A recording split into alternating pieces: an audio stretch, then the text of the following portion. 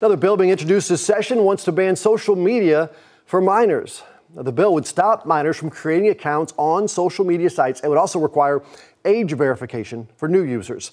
Supporters hope this bill could help control the spread of cyberbullying, pornographic images, and the online exploitation of kids. After announcing the bill, the author wrote that social media is the most dangerous thing our kids have legal access to right now in Texas. The next legislative session begins, of course, January the 14th.